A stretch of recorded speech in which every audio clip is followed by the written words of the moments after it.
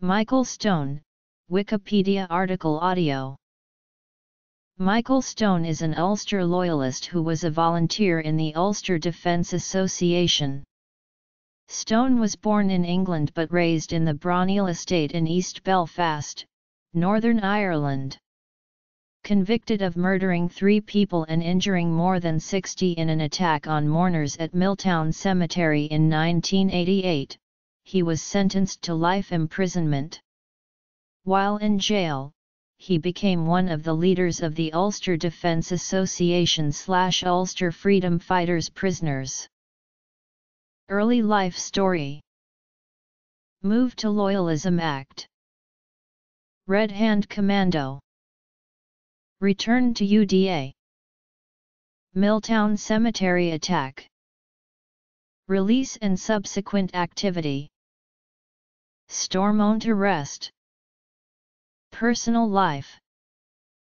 In 2000, Stone was released from prison on license under the Belfast Agreement and subsequently worked as an artist and writer. In November 2006, Stone was charged with the attempted murder of Martin McGuinness and Gary Adams, having been arrested attempting to enter the Parliament buildings at Stormont while armed. Stone was subsequently convicted and sentenced to a further 16 years imprisonment. Stone was born in Harborne, Birmingham, to English parents Cyril Alfred Stone and his wife Mary Bridget. Mary Bridget walked out on the marriage soon after Stone's birth and Cyril Alfred enlisted in the Merchant Navy, leaving the infant Michael in the care of John Gregg and his wife Margaret, who lived in Ballyhalbert. Stone has claimed that he suspects his biological mother may have been a Catholic because of her name, but added that he was baptized in the Church of Ireland by the Greggs and as such he has always self-identified as Protestant. Cyril Stone subsequently remarried and had 2 children, Michael Stone's half-siblings, by his second wife Tracy and Terence, the latter of whom converted to Buddhism and became a monk in Southeast Asia. The Greggs had 5 biological children with whom Stone was raised and whom he identifies as siblings, a son John and 4 daughters, Rosemary, Colleen, Sharon, and Shirley. The Greggs moved to the Broniel estate on the outskirts of Belfast in 1959 due to John Gregg securing employment with Harland and Wolff Shipyard. Stone attended Broniel Primary School and Lisnasharock Secondary School, where fellow pupils included George Best, who was in the same class as Stone's sister Rosemary Gregg. Stone enrolled in the Army Cadet Force as a 14-year-old where he received basic training in firearm use. Stone was expelled from school at 15 and a half after a series of playground fights and left Lisnasharock with no formal qualifications. He would find work as a hammer boy in the shipyard only a few weeks later. However, he got into a fight with another worker and, following a suspension, resigned his position. In 1970, Stone helped establish a Broniel Street gang, which called itself the Hole in the Wall Gang, and which Stone claims included Catholic and Protestant members. Gang members, who adopted a form of uniform consisting of blue jeans and oxblood Dr. Martens and who carried knives, clashed regularly with members of other Broniel gangs as well as those from neighbouring estates in East Belfast. In 1971, Stone joined a tartan gang that had started up on the Broniel estate and he was soon recognised as general of this loyalist group.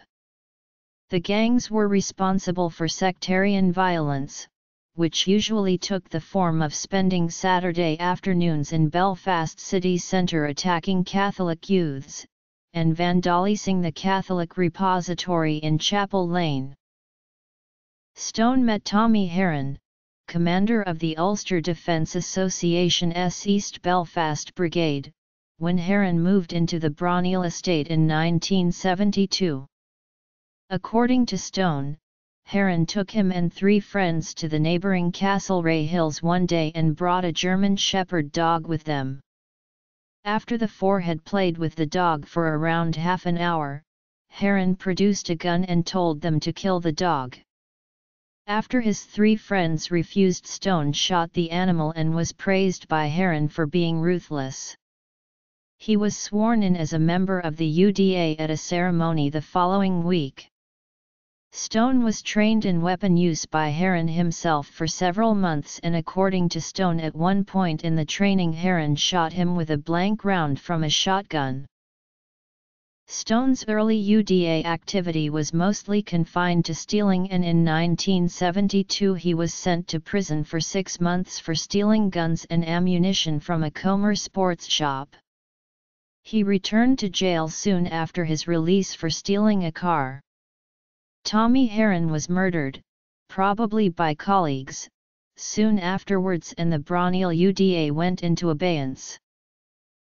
Following Heron's death, Stone withdrew from the UDA and in January 1974 attached himself to the Red Hand Commando, a loyalist group that also operated a Braunil unit under Sami Sinamant.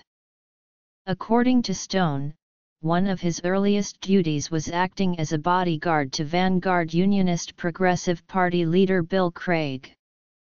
In 1978 the UDA encouraged Stone to join the Royal Irish Regiment at Ballymena in order that he could receive training with anti-tank weaponry, although he did not receive this training and left after 6 months. According to Martin Dillon, Stone also held membership of Terra, an anti-Catholic and anti-communist organization led by William McGrath, a close associate of RHC leader John McKeague. Dillon also argues that Stone had actually joined the RHC at an earlier date and held simultaneous membership of the other groups, Terra and the UDA.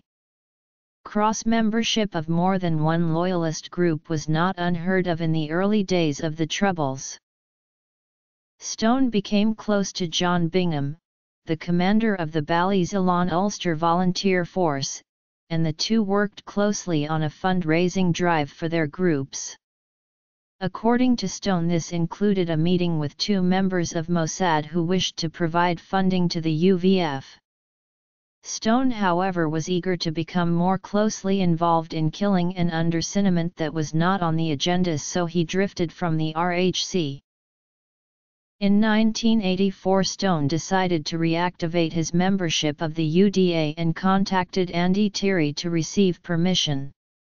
After a brief period with the near-moribund Mid-Ulster Brigade, Stone, who felt he was too well known in East Belfast to rejoin the local brigade, met John McMichael and was soon seconded to his South Belfast Brigade.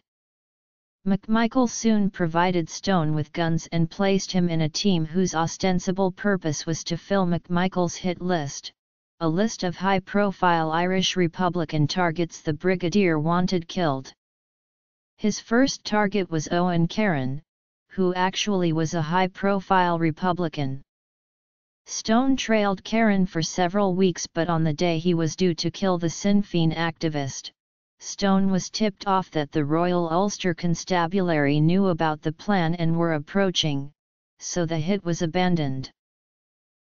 On November 16, 1984, Stone committed his first murder when he shot and killed Catholic milkman Patrick Brady, a man Stone claimed was a member of the Provisional IRA.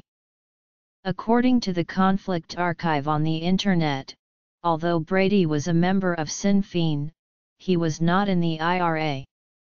This was followed in 1985 by an attempt to kill another Sinn Féin activist, Robert McAllister, but on this occasion Stone was unsuccessful.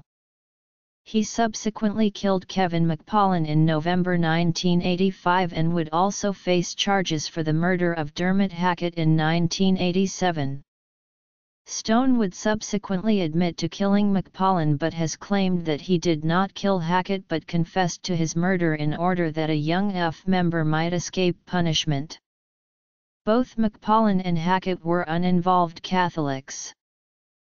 On March 16, 1988, Stone attacked people attending the funeral, which was being held at Milltown Cemetery, for the 3 IRA members killed 10 days earlier in Gibraltar by the Special Air Service in Operation Flavius. As Danny McCann, Sean Savage, and Mairead Farrell were being buried, Stone launched a one-man attack against the mourners with RGD-5 grenades and a semi-automatic pistol. He killed 3 people, including IRA member Kevin Brady, and injured 60 others. Stone was eventually overpowered by infuriated mourners and was then arrested by members of the Royal Ulster Constabulary. He still walks with a slight limp as a result of the dislocated thigh bone he received in the aftermath of the attack. According to UDA member Sammy Duddy, 2 UDA brigadiers from 2 Belfast battalions, fearing IRA reprisals against themselves or the areas they controlled, telephoned the IRA after the Milltown attack, denying knowledge of Stone or his intentions. The 2 brigadiers both claimed that Stone was a rogue loyalist acting without UDA sanction or authorization. Duddy, however, described Stone as one of the UDA's best operators. Stone, who apparently objected to the newspaper's portrayal of him as a Mad Rambo-style gunman, also confessed to shooting dead 3 other Catholics between 1984 and 1987. He claimed the victims were linked to the IRA, although it appears that they were unaligned civilians. At his trial he pleaded not guilty, but refused to offer any defense. Convicted of 6 murders, he was sentenced to life imprisonment with sentences totaling 684 years, with a recommendation he serve at least 30 years. While in home prison maze, Stone became one of the 5 leaders of the Ulster Defence Association / Ulster Freedom Fighters prisoners. Alongside the other 4, he met Mo Molam during the 1998 negotiations between the government and paramilitaries as part of the Northern Ireland peace process. He also collaborated with Martin Dillon on a book about his life, entitled Stone Cold.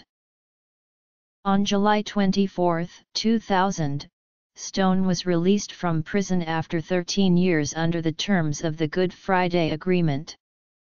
He then lived in East Belfast, London, and Spain with his girlfriend Suzanne Cooper until 2006. In 2001, Stone and Cooper exchanged bulletproof jackets as Christmas gifts.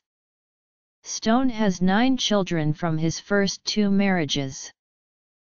After leaving prison, Stone concentrated on work in the community and being an artist, a hobby he began in the maze. His paintings are vivid and not so much political as topical. They fetch between a few hundred and a few £1,000 each. Stone published his autobiography, entitled None Shall Divide Us, in which he claimed that he had received specialist assistance from RUC operatives in carrying out the cemetery killings. A second book and the auctioning of the jacket he wore at the Milltown Cemetery at a Scottish Loyalist club for £10,000 resulted in legislation to ban convicted paramilitaries released through the Northern Ireland peace process from profiting from their crimes. In March 2002 it was reported in the Sunday Life that Stone and Cooper had fled Northern Ireland for France following death threats from loyalists opposed to the peace process. The aim of those behind the threats reported as being from the Orange Volunteers was the eventual destruction of the Good Friday Agreement and the end of Northern Ireland's troubled peace process. Following time in Birmingham, Stone returned to East Belfast. Stone was featured in the BBC Two television series Facing the Truth mediated by Archbishop Desmond Tutu, where he met relatives of a victim of loyalist violence. Sylvia Hackett talked with Stone, who was convicted of murdering her husband Dermot, a Catholic delivery man, in order to clear her husband's name. The UDA had claimed he was in the IRA. Although he previously admitted to the murder, Stone told his victim's widow that he had no direct responsibility, having been withdrawn after planning the attack, and refused to confirm that Dermot had not been in the IRA. At the end of their meeting, she forced herself to walk over to Stone and shake his hand. When he placed a second hand on hers, she recoiled and fled from the room. In November 2006, he claimed that in the 1980s he had been 3 days away from killing the then leader of the Greater London Council and former Mayor of London, Ken Livingstone, over his invitations to Sinn Féin's Gary Adams and Martin McGuinness to visit him in London. The plot was reportedly cancelled over fears it had been infiltrated by special branch detectives. On November 24, 2006, at 11:16, Stone was arrested for attempting to enter Parliament buildings at Stormont armed with an imitation Beretta 9.2 pistol, a knife, and a viable bomb, after placing 8 pipe bombs within the grounds of Stormont. 3 civilian security guards disarmed him as he entered the building, by trapping him within the revolving doors of the main lobby entrance. The security guards were injured during the struggle with Stone. Following the security breach, the building was evacuated and a British Army bomb disposal unit was called to examine the suspect device. Before entering the building, he had scrawled an incomplete graffiti stating Sinn Féin IRA Moor on the Parliament building. Later examination from the bomb squad revealed that the bag Stone had been carrying contained between 6 and 8 viable explosive devices. Sir Hugh Ord, the Chief Constable of the Police Service of Northern Ireland, said their potential for death, destruction, and injury is being assessed, but added they were fairly amateurish. As a result of Stone's actions, talks between political parties about power sharing and the election of a First Minister, which had only just resumed, had to be abandoned. On December 19, 2006, Stone's defense lawyer, Arthur Harvey, QC, claimed that the Stormont incident was not intended to endanger the life of anyone. It was, in fact, a piece of performance art replicating a terrorist attack, claimed Harvey. During his trial in September 2008 on 13 charges, including the attempted murder of Gary Adams and Martin McGuinness, Stone repeated that his actions were an act of performance art. Secretary of State for Northern Ireland Peter Hine indicated that Stone's license for release under the Good Friday Agreement would be revoked, and the full 638-year sentence for triple murder and firearm charges be reimposed on him, in line with his sentencing in 1988. On November 25, 2006, Stone appeared in court in Belfast charged with attempting to murder Sinn Féin leaders Gary Adams and Martin McGuinness. Stone faced a total of 5 charges of attempted murder following the incident at Stormont. Stone was charged with possession of articles for terrorist purposes, possession of an imitation firearm in a public place, assault, grievous bodily harm, possession of an offensive weapon and possession of explosives. The court heard the articles allegedly for terrorist purposes included nail bombs, an axe, and a garrote. He was remanded in custody until December 22, 2006.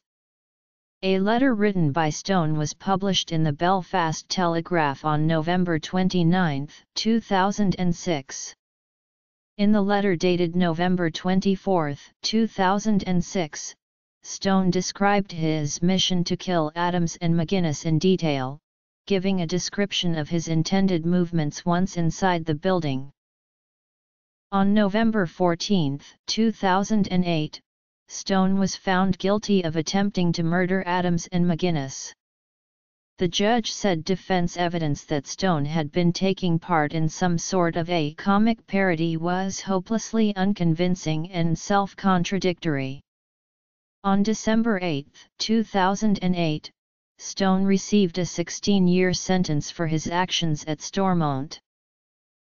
In 2013, a court of appeal in Belfast ruled that he must spend a further 18 years in jail for the killings in Milltown Cemetery. Stone married Marlene Leckie in 1976 and had 3 sons with her. The couple separated in 1978 and divorced in 1983. At the time of his divorce, Stone was cohabiting with Leanne Shaw, and they married in 1985. The marriage produced 2 children, and also ended in divorce.